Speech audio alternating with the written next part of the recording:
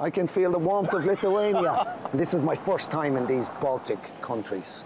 How many years were the Soviets ruling Lithuania? 50 years. 50 years in the prison for 2 generations. It was impossible even to go to Poland. It was impossible to go anywhere outside of the USSR. People were killed. People were sent to Siberia. People were shot in the streets.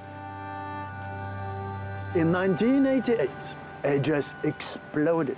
People came out and they asked justice about history. And this is what we're coming to the Baltic Way. The Baltic Way was the 3 countries that came together: Estonia, Latvia, and Lithuania. You formed an alliance.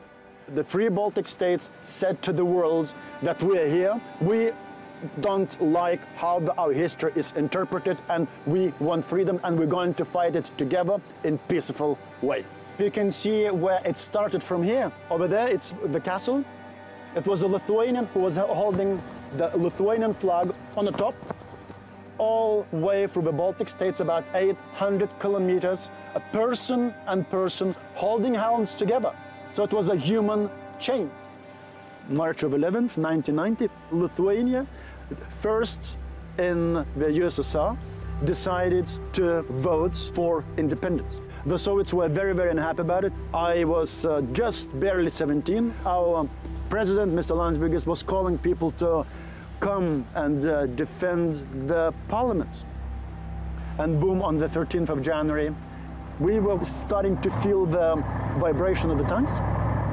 I was starting to get ready to die. I didn't know what I'm going to do. I said, okay, I'll just stand with my flag until I don't know what is going to happen. So we waited.